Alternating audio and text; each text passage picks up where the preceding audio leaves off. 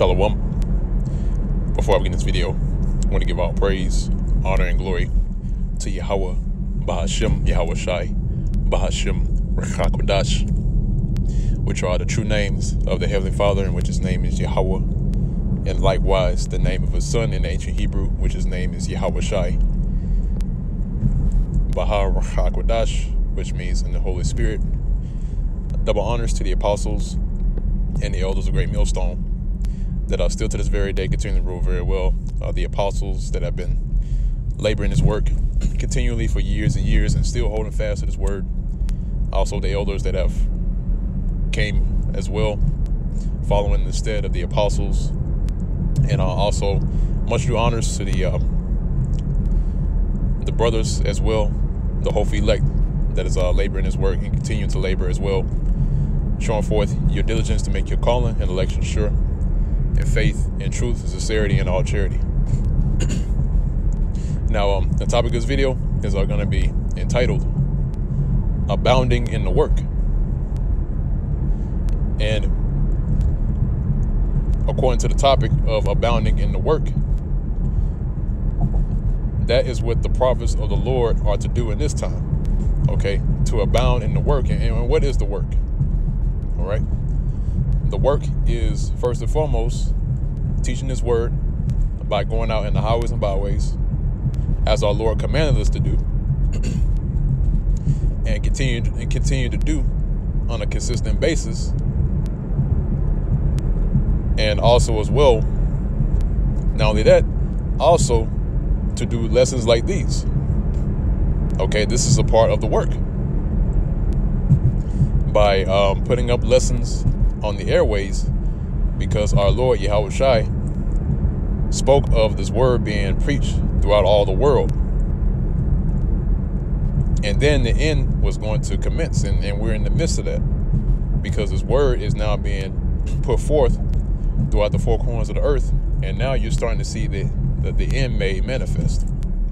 Okay? And not only just putting up videos on the internet, on the airways, but also doing that on a consistent basis. Okay? Why? Because, like the title says, we are to abound in the work, or we are abounding in the work. This is how we abound in the work, by doing this. Okay? Because this is not like it was back in the ancient world. You know, we can't get up and go from city to city and, you know, take a plane and go to other places of the world and teach this word continually. You know, that's too much of a that's too much for the men of the Lord in this time. Okay? Why? Because you had to go through the motions. You got to go through Esau's system in order to do certain things like that. So the Lord gave us, as the scriptures deem, as the unicorn, which is written about in the Bible, and to leave the labor on the unicorn, okay, which represents what? The internet, okay, in which, you know, we made videos and did lessons and shows concerning that, concerning the unicorn, you know, and breaking it down and showing you that it's talking about the internet, especially Psalms chapter 19, where it speaks about this word being pushed forth on the internet. Okay, and that's the reason why, the main reason why, the higher-ups of Edom, in which Edom is the true biblical nationality of the so-called white man. Okay, that's the reason why the higher-ups of Edom wants the internet to be locked down. Okay, and I'm trying to remember who made the statement concerning the internet. It was one of the Rockefellers. I believe it was J. Rockefeller, who made the statement and quoted that the internet was the worst thing ever created. Okay, and he said that under the guise of it being a threat to national security, in which, in a way, it's a threat to their security. All right, it's a threat to the security of the Edomites, because this word is coming against them. Okay, this word is condemning them. And when it's being put forth on the internet, now they're realizing that was a mistake, that they even created the internet. Okay, but it's through the Spirit of the Lord that the internet was created. Why? Because, like Yahushua said to his apostles, is that this gospel shall be preached through all the world, and then the end shall come. Okay, and this is the vehicle that the Lord is using to do that. Okay, but not getting too far off the topic. Slakia. Not getting too far off the topic. We are to abound in the work, man. All right, and that doesn't mean taking breaks from doing his work. Okay, that's not abounding in the work. All right. Abounding in the work is showing a level of diligence and urgency in doing this work. And also as well, not only that, by doing this, also this leaks or benefits you in other areas. Okay? And how is that? Because Yahweh Ba'Shem Shai will not leave his servants to leave his servants in a critical state. And when I say that, I'm talking about he's not going to leave his servants to beg for bread or anything of that nature, man. We're going to be taken care of, man. All right, Slakia. Yeah, he's not going to leave us in a condition to where we have to eat out of trash cans and things of that nature. No, man, the Lord is going to continue to fight for us if we fight for him. Okay. And I'm going to go ahead and jump into the stuff that I have here and break it down further. Okay, the book of 2 Corinthians, let's start at chapter 8. This is at verse 7. It says, therefore, as ye abound in everything, right, which is speaking about this work, okay, in faith, in utterance, in knowledge, and in all diligence, and in your love to us, see that ye abound in this grace also. Right. And that's the point. So as you abound in faith, all right, and like we always say, faith is an action. Okay. Faith is an action that you show towards the Most High by doing what? By doing the work. Okay. So in everything, in faith, in such things as faith and utterance and knowledge, and utterance means to speak. Okay, to utter these words. That's why the scriptures say that I believe, therefore I speak. Okay, so again, in faith and utterance and knowledge and in all diligence, all right, it says in your love to us, in which love is doing the work. All right, like the scriptures say in I believe it's 2 John, where it says this is love, that we keep his commandment. All right, this is a form of showing love, man. When you reproving and rebuking and exhorting one another, that's a form of love, man. All right, really, that's true love. Okay, it's not that carnal feeling that you get whenever you have a deep feeling for somebody. No, man. If you really love somebody, you will pull them out of the fire. And that's what we're doing. We're trying to pull the chosen out of the nation of Israel out of the fire. Okay? Just how Yahushua pulled his disciples and the ones that believe out of the world. Okay? And preserved them.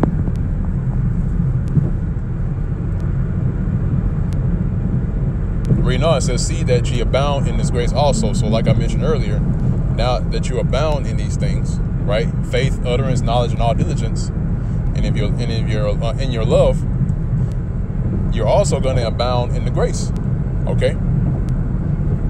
In other words, you have more, you're more than likely to be delivered than the next man. Okay?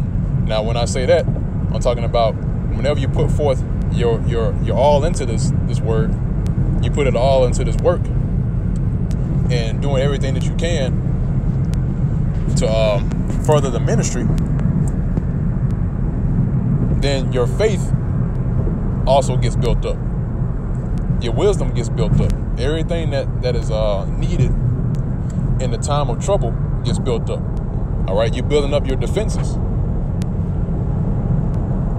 So you're least likely to be overcome by the hour of temptation, which is to come upon all the world, like it says in Revelation chapter 3, verse 10. So that's what I mean by that when I say that you're more of a chance and you're more likely to obtain salvation by doing that. Like it says here, abound in the grace also. Okay? Because grace is what we need in this time, man. Okay, why? Because since we're in this captivity, and we're also in the flesh, this place has been set up to where you can fall at any point in time. Okay? At any given moment, those temptations can come at you. All right? The traps that's laid for us, the snares, everywhere you turn, it's a snare. Everywhere you go to, it's a snare. All right? You can just go into your local grocery store. You can go to any other place here in America, and everything that you see is a snare, man. There is no place clean here in the soils of America or Babylon the Great. Okay? So that's why we need grace, man. Because even now we're breaking the law. Okay?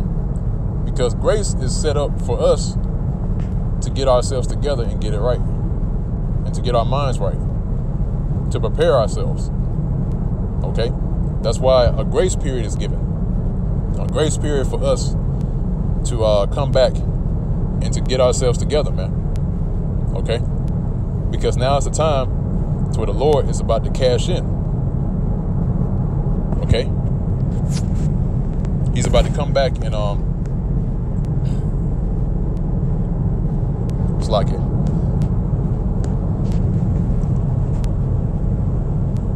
Like I mentioned earlier before I got that notification, I know your brothers probably saw it.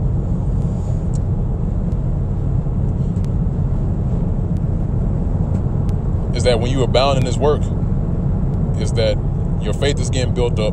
Everything, all your defenses is being built up. You're able to withstand in the evil day. Okay? And like I mentioned, man, this place is wholly corrupted, man. That's why we need deliverance. And that's why we need grace. Okay? By us even obtaining this knowledge is grace in itself. Okay? Because now we've been given a chance to be able to do the will of Yahweh Shimon Shai. And that's a blessing, man. Okay? So I had another precept I want to grab. This is the book of Sirach, chapter 11. And this is at verse Slack you.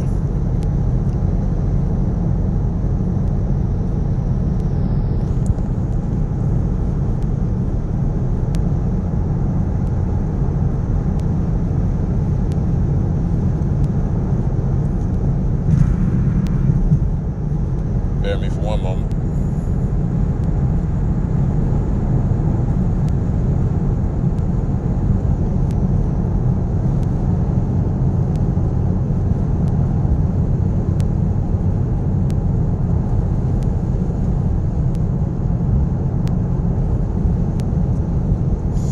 Had the precept. Let's see if I can repeat while I get it.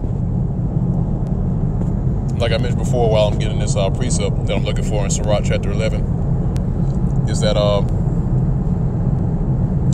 by doing these things, when we're coming to the time to where our people are going to be tried, and guess what? The elect is also going to be a part of it. All right, because there's I believe you got people that believe in the pre-tribulation doctrine. That, before tribulation happens here, they're going to be delivered or taken up into the heavens. No, man. Everybody's got to go through that, man. Okay? So that's why the Lord has put these things out there. If you go read the book of Matthew chapter 24, it gives you a vivid illustration on what is going to happen to the nation of Israel, and specifically Israel, man. All right.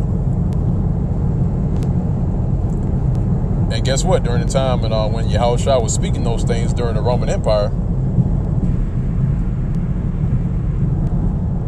it actually happened. All right. But guess what? The Lord was still talking over their heads when he was saying these things. All right. Because the things that he was saying and that he was telling his disciples was going to happen as well in this time. Okay. Just how you had the persecution of the Israelites that was in the Roman Empire, guess what? You're going to have that same persecution that's going to happen today. So that's why, again, like I mentioned earlier, since we have this word, we have to abound in it, man. Okay?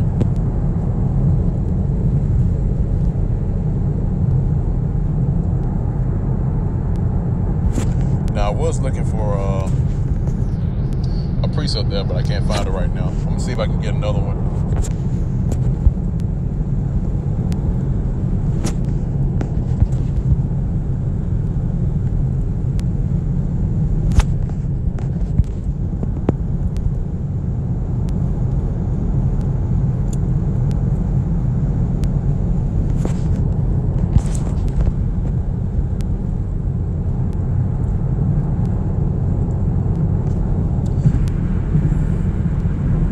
Probably in the Apocrypha.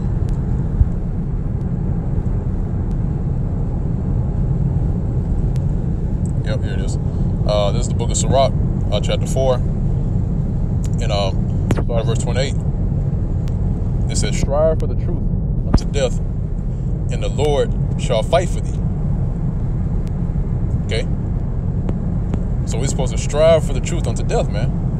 What does it mean to strive? It means to fight. Okay. So, like the title says, again, to abound in the work, you're also fighting. Okay.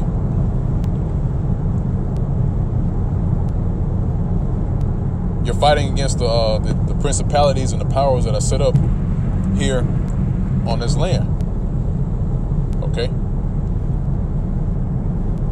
And you're also fighting against yourself. Because again, we're in the flesh. All right. But when you're doing these things, like I read earlier in the first precept that I brought out in Corinthians, when you do these things, you're also abounding in grace. In other words, that the flesh, you're leaving no room for the flesh to overcome you. All right.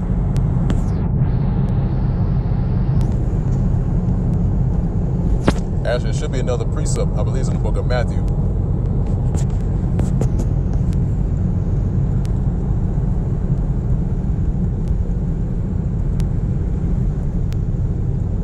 All right, it's the book of Matthew, chapter 6. And I'm going to start at verse, let's see. Yeah, I'm going to start at verse 31. It says, "Therefore take no thought, saying, what shall we eat? Or what shall we drink? Or wherewithal shall we be clothed? For after all these things do the Gentiles seek."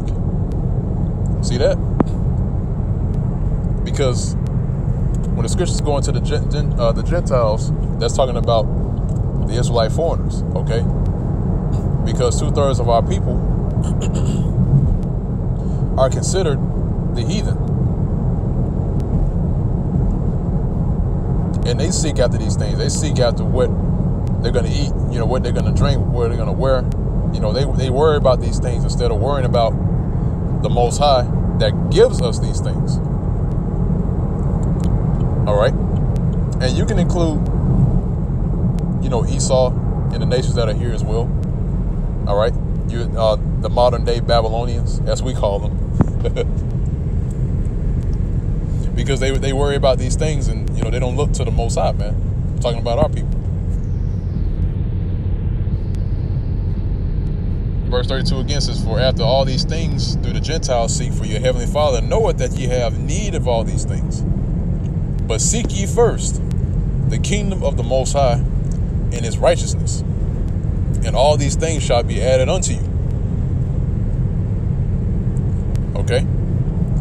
So we are to seek the kingdom of the Most High, man. All right? And by doing this work is seeking the kingdom of the Most High. Okay? The more time you put into this, the more benefits that you will get out of it. Okay? The reason why we say this is because we're living testimonies. Okay? Each brother has their own, they have their own walk in this truth. And each brother will tell you. And they'll say the same thing. You have to put your whole stock into this truth, man. All right? And then you'll start to see the Lord work, man. Okay? But it takes time. And certain guys have lost patience because they put all their time and effort into this work and they're not seeing anything out of it, man. And that's how guys lose it, man. And that's how they end up falling away. Verse 34, it says, take therefore no thought for the morrow shall take thought for the things of itself. Sufficient unto the day is the evil thereof. All right? So that's the point. Take no thought for tomorrow will handle itself, man. All right?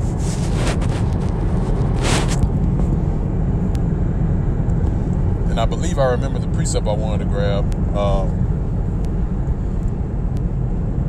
Call halal, y'all about Shemel Shai.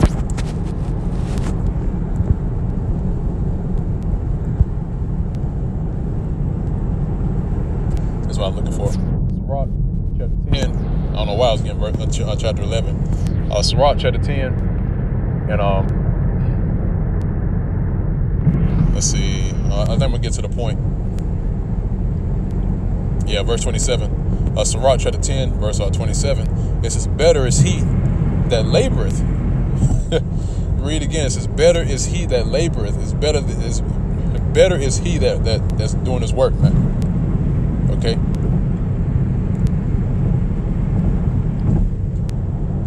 So that's why certain guys that were taking breaks, man, it took 1 or 2, 3, 4, 5 years off, and now decide to come back when things are hot. The Lord's not dealing with you, man. The Lord's not dealing with guys like that.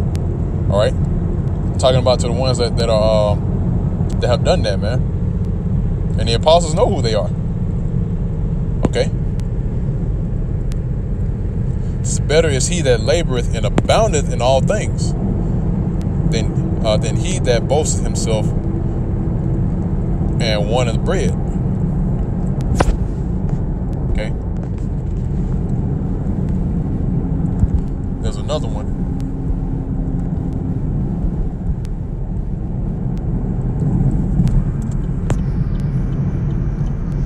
Yeah, that's what I wanted in Sirach 11.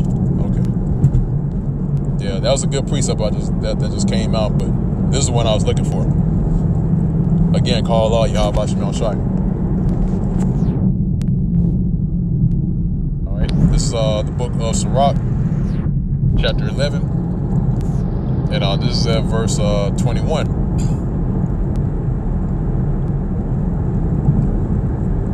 Marvel not at the works of sinners, but trust in the Lord and abide in thy labor.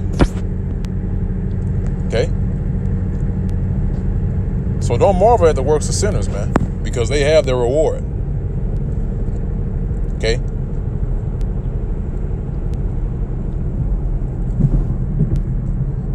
But it says here to trust in the Lord and abide in thy labor. All right, abiding in thy labor. You're supposed to live this thing, man.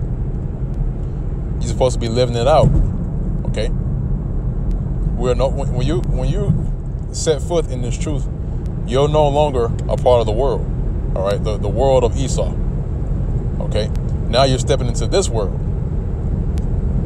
Okay, and there are certain things that are required out of us in this world that we're in right now. Okay,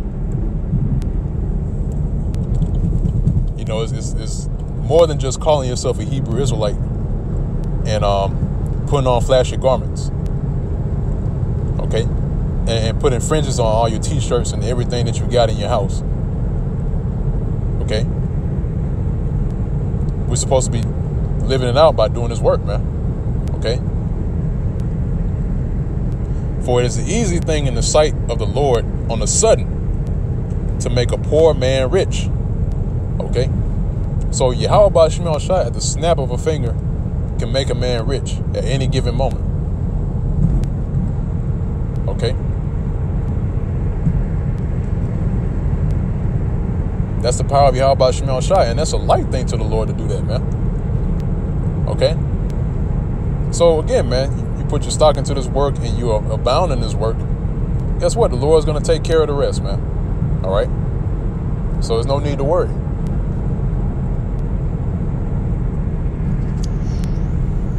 And with that, I'm going to end off on that note.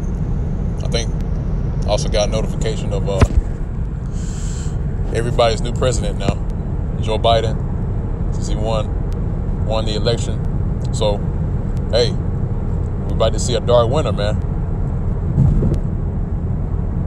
I'm going to go ahead and close out on that note. Lord's will is edifying to the elect of the nation of Israel. Again, I want to give all praise, honor, and glory to Yahweh, Ba'ashem Yahweh Shai, Ba'ashem Rakakwadash. Double honors to the apostles and the elders of Great Millstone that rule well to this day, and also Shalom. Peace and safety, salutations to the hopefully elect, this labor and this work. Giving your diligence to make your calling and election sure, in faith, in truth, and sincerity, and all charity. And with that, Shalom.